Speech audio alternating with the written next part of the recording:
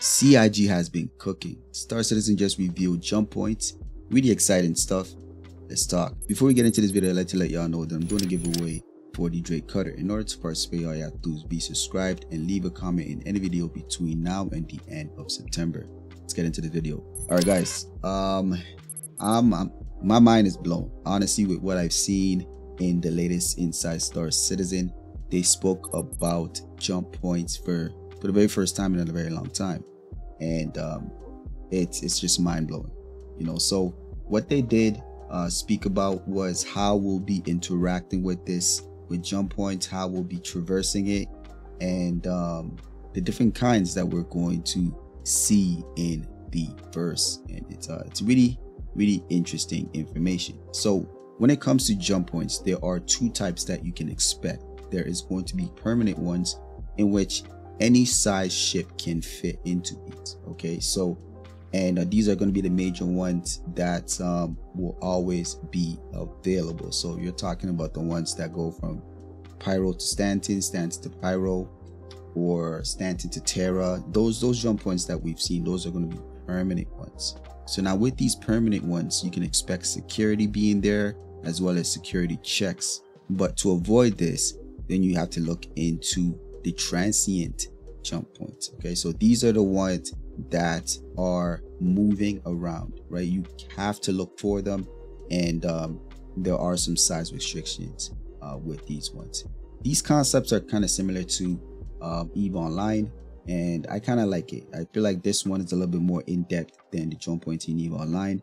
You'll see in the B-rolls that it's significantly different. Okay, so with the transient jump points, they're much smaller ships that you can use to fit in them. So it's great for those that want to smuggle, want to avoid security checks at the major ports.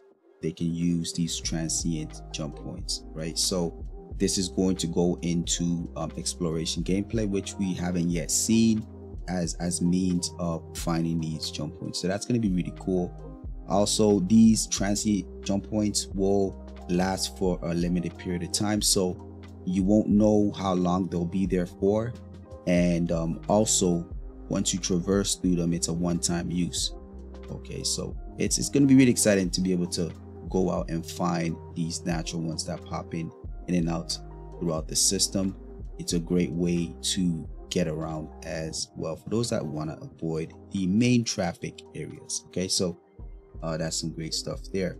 So now about these jump points, these are going to be massive objects in the PU, so you can see them from a great distance away, and they have an alluring behavior as well. So as you get closer, you can see that it's kind of calling you to come in it, and I think it's a really cool thing.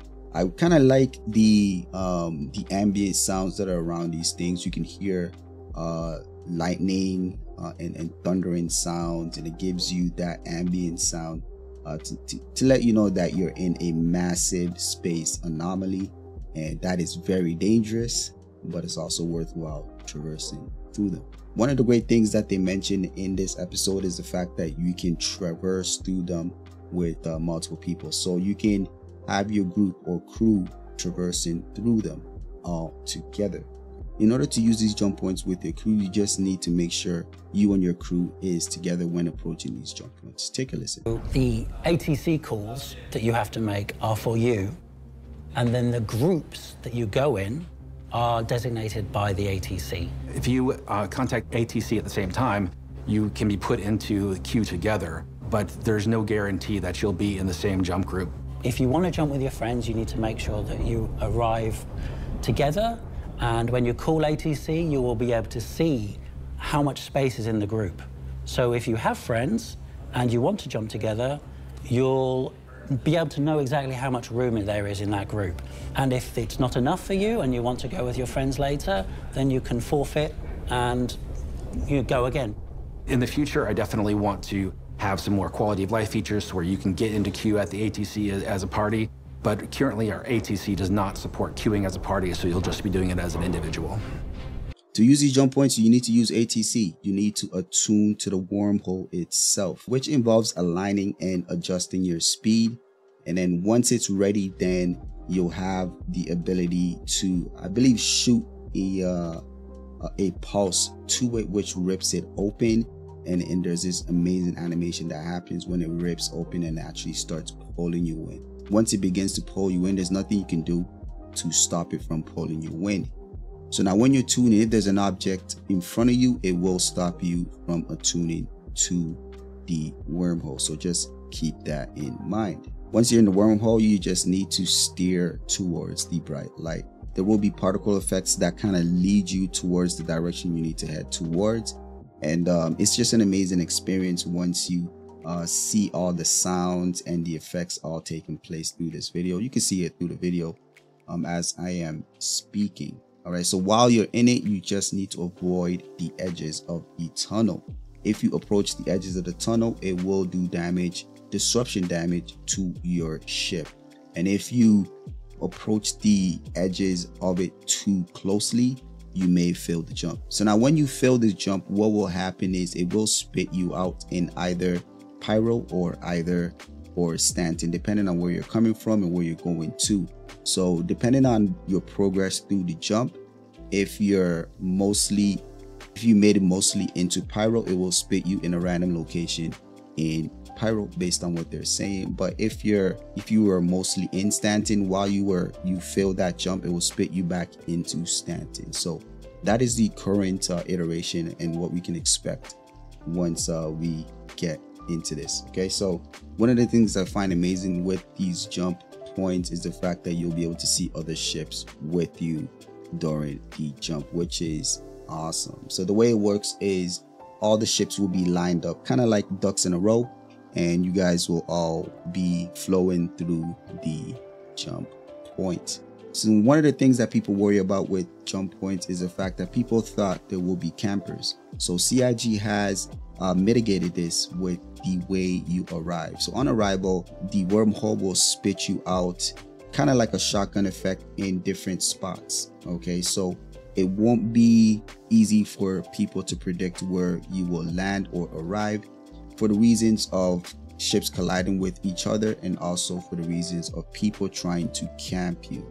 Okay, so now on arrival, what's also amazing is the fact that they have a spaceport there that receives people coming from stanton. So that area is also going to be a safe zone, and I think you can dock at the station and also interact with the station as you would expect with any other station. Okay, so now there will be structures that lead you to this station, so it's not going to be as dangerous once you're in that area. But once you leave that area, then you can expect all that you can expect from pyro. It's a dangerous system, so you need to prepare and be wise with your decision making in that system. So what can we expect with these jump points? We can expect tech previews very soon. So right now starts in alpha 4.0. Jared did mention that they have an earlier goal to release it this year. So I don't think their goal is to have it out by the end of the year, but slightly before the end of the year. So I'm hoping towards maybe CitizenCon times we should at least have it in PTU, hopefully testing. But for tech preview, we will be getting tech preview test very soon so that we can start testing the jump point mechanics before we get Star Citizen Alpha 4.0 out the door. Once again, I'm super excited about this one. I was expecting this to be an awesome episode. If you haven't seen the episode yet, I'm going to leave the link down below so you can check it out yourself. I recommend you check it out if you haven't seen it. And also, before I let you go, I'd like to let y'all know that my organization, Phase 1 Industries, is now recruiting new and veteran players. If you are interested, you can find our Discord in the description down below. Don't forget to leave a like, subscribe. I'll catch you guys on the next one.